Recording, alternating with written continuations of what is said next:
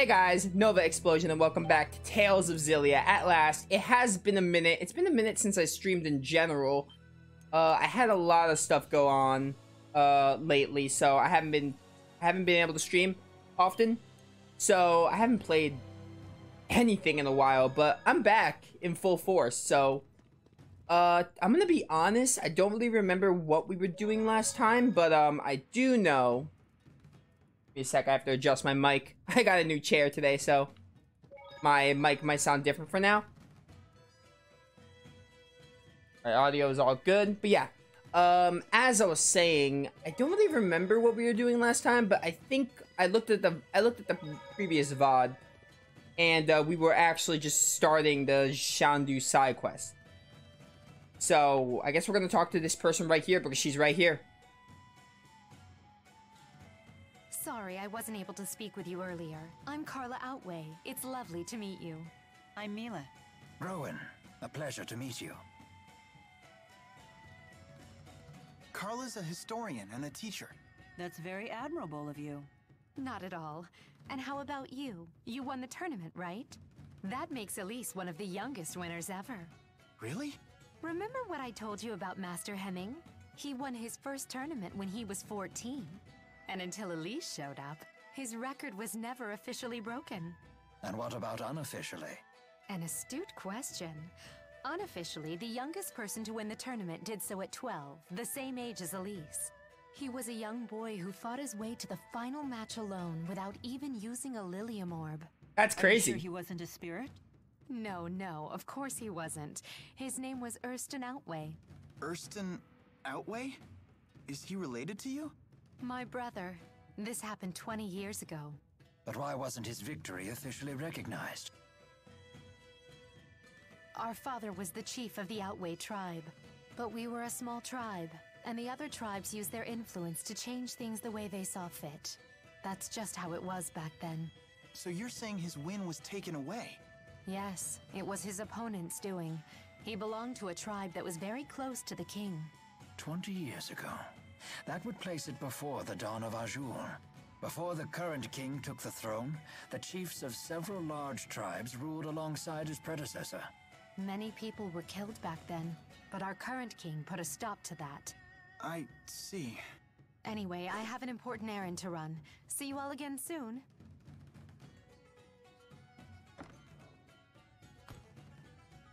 Imagine having a hard-fought victory erased like that. I wonder how Carla's brother felt. I used to be quite a martial artist myself. I defended my position as the army's second strongest fighter throughout my military career. If it were me who was robbed like that, I'd have hunted down my opponent and thrashed him again when no one was looking. Rowan, you play pretty dirty. So what would you do in that situation?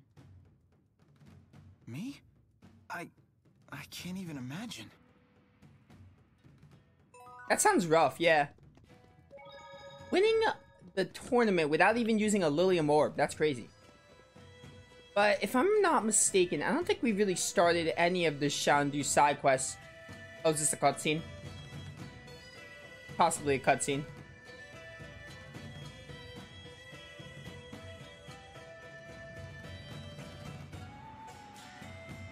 No sign of Jurgen.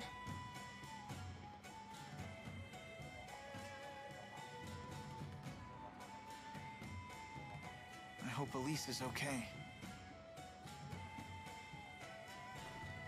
Something has been troubling me about these booster devices.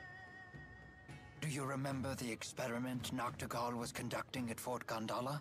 Might that have been a test of the booster's capabilities? You're suggesting Rashagal already has booster technology as well. That would be a logical conclusion. That's not good. Even kids like Elise are strong if they have boosters. If both countries were to wage war with booster-equipped soldiers, it would be a catastrophe unlike any the world has ever seen. Would they really risk having such a destructive war? Noctigal might. He seems convinced that he could actually win. Especially since he has the Lance of Kresnik. Oh, here you are. Isla told me you were back in town. I'm so relieved to find you safe. Thanks. Are the wyverns you promised us ready to ride yet? Yes, but there's a hitch. Now that we're on the brink of war, we can't fly the wyverns without royal permission.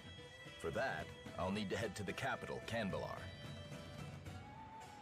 Hey, maybe we should warn the King of Azul how ugly things will get if war breaks out. The king does seem pretty popular. Do you think maybe he'd fight alongside us? Whoa, hold on. This is a war we're talking about here, not a tavern brawl. I'd like a face-to-face chat with the king myself, but for a different reason.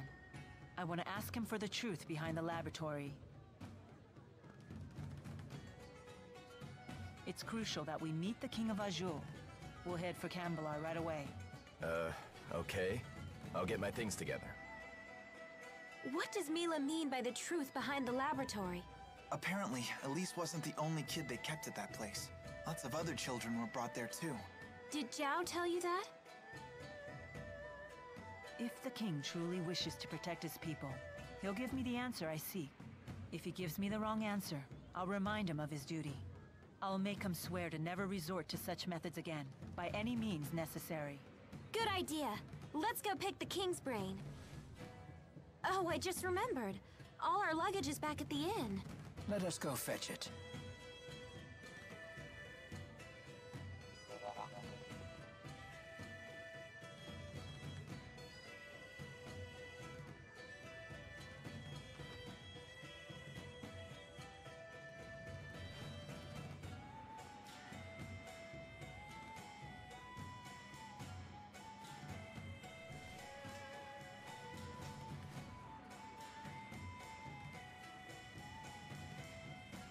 They're just like, dragging Elise. Poor Elise. Alvin.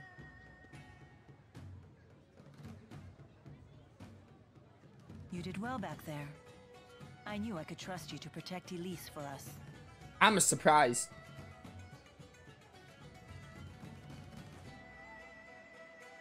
Well, I was prepared to honor my promise. Keep the faith, oh hallowed spirits.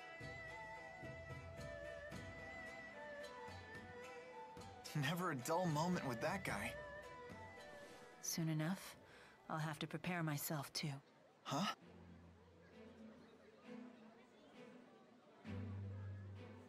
I am strong enough to destroy the Lance of Kresnik as I am now, without the Four's power. Wait, you sure it's a good idea to destroy it with the 4 great spirits still trapped inside? They would likely not survive. They would lose their forms and disintegrate. But I thought the 4 great spirits couldn't die.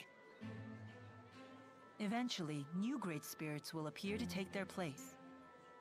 But they will be a different 4, with different wills.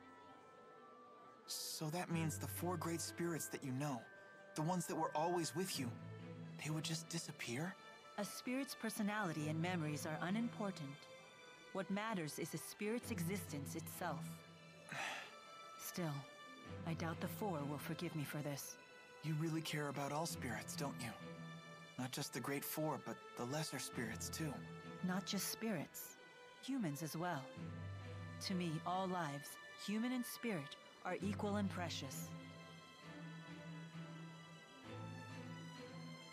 Retweet. So true. Oh, that's gonna come in handy for Xillia too. Keep that thought in mind. By the way. For Canbelar. Yeah, I kind of want to do some side quests first, if you don't mind, Jurgen. Exodus Shadow. It seems that Exodus has slipped through our fingers. There's nothing we can do about that now. They must be as desperate as we are, given their behavior. And what do you intend to do about Alvin? If we send him away, he'll only follow us. And we can't neutralize him by force without risking our own lives. Therefore, the safest solution is to keep him where we can see him. Besides, for good or for ill, that man has the power to change the circumstances of any situation. That is not a power to be dismissed lightly. Nor is the wisdom of the Lord of Spirits. Yeah, very true. Nostalgia for... This is, the continuation for Milla's pendant. If I'm not mistaken. Did you ever think about Nia Kara? Ivor will protect it in my absence. There's no need to worry about the village's safety. Oh, I wasn't asking about that. What I meant is, do you ever get homesick? Oh. Sometimes I do miss the purity of Neokera air. Well, if you ever want to go back, just say the word. Yeah, so they have those skits that give you hints on side quests. But yeah, I think that completes Milla's pendant if we go back there. So we're definitely gonna do that. Did I do the quest about the winner? I'm pretty sure I did.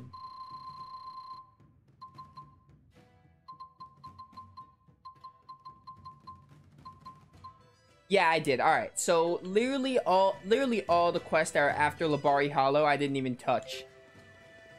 Which, we can go to Neokera now, but I want to do the ones in Shandu first.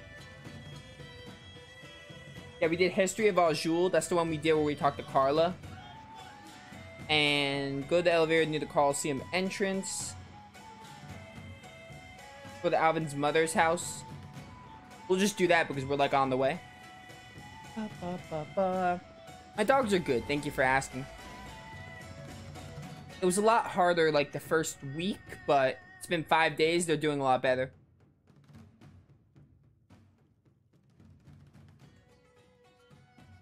Who's this? My mother. She's not doing too well. I don't have a father or any siblings, so I have Violet look after her when I'm not around.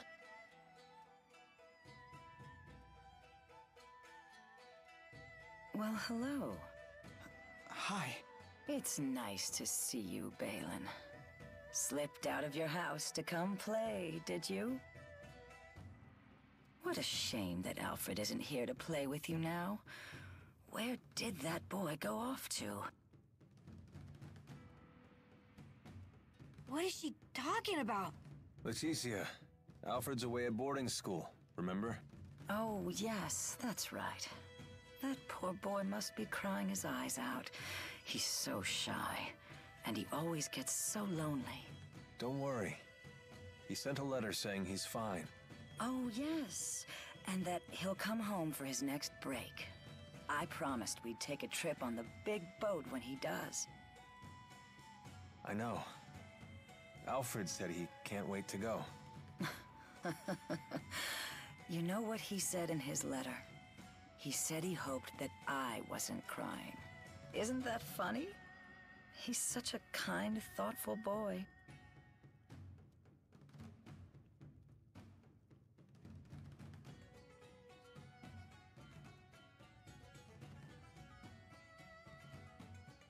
Being away from our hometown has been tough on her. And my dad dying didn't help. All she talked about was how she wanted to go back home to the house we all lived in. Maybe she's happier now that she's forgotten all about that life. Oh. You've been doing all this for your mother? Yep. All these dirty jobs, it was all for Mommy. Touching tale, isn't it? Alvin, you don't have to be like this. Spare me your sympathy. It's all rotten in the end. It's enough to drive me crazy myself.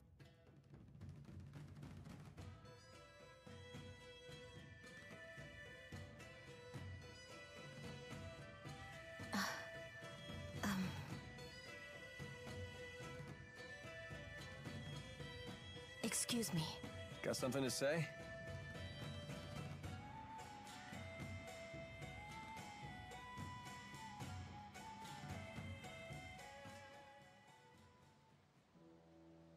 Listen. You know that I was an orphan too, right? If I hadn't gotten involved in that line of work, I never would have survived my childhood. In other words, don't say anything to Jurgen. Also, I don't want to look after Leticia anymore. And I want you to tell Exodus to leave me alone. I'm afraid I can't do that. Only Exodus can make the medicine my mother needs. And you're the only doctor shady enough to prescribe it. I don't want to do this anymore. I want to go straight. Sorry. But I think it's a fair price for keeping my mouth shut. How could you? All I want is to live happily with Jurgen. And you can. as long as he doesn't find out about your past.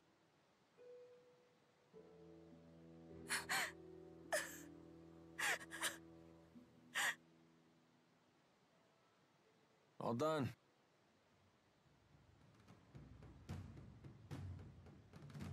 But she's crying.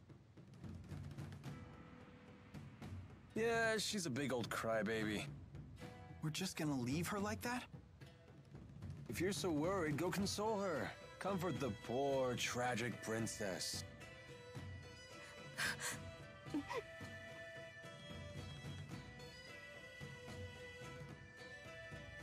I forgot how dark this game is, especially with Exodus. I forgot how much blackmailing Exodus does. It's crazy. Where was I going now? Near the Coliseum entrance, I think. Ba, ba, ba, ba. I do plan on playing Xillia 2, but I don't know when. It's not going to be a part of the marathon, though. It might be. I'm not sure. Like, I didn't say it. I'm going to say this now, but if I play Tales of the Abyss and I'm like, yo, I want to play another Tales of game, I might do either, Fantasia or Xillia 2 for a 6th game. If I play Abyss and I'm like, yo, I can't get enough of Tales of, I might consider doing another.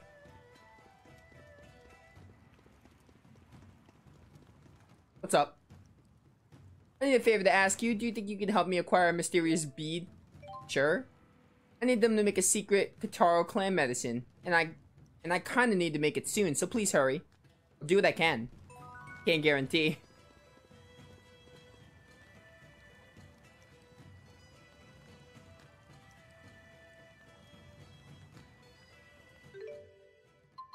Is that, the Causing of Spirit Climbs Part 1? Nah, I couldn't have been.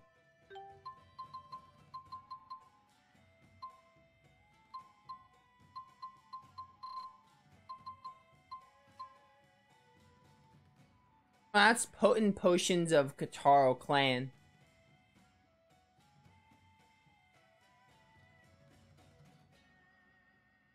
Was that available before? It might have been available before the start. Oh no, these are missables. I keep forgetting my guide is for missables only.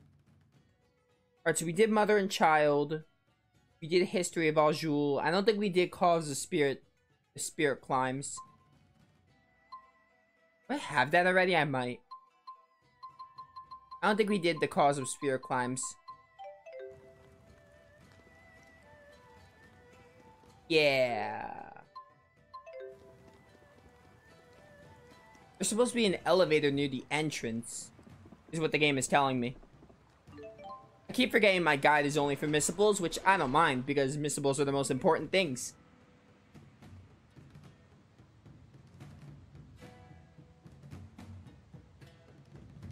Yeah, go to the elevator near the Coliseum entrance.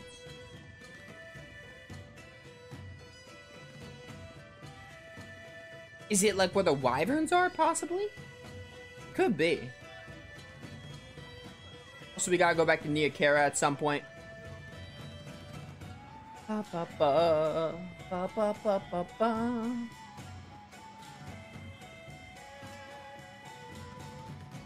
This is the only other elevator here. Yeah, no, that's not it. Let's head back to Neokera now, then, I guess.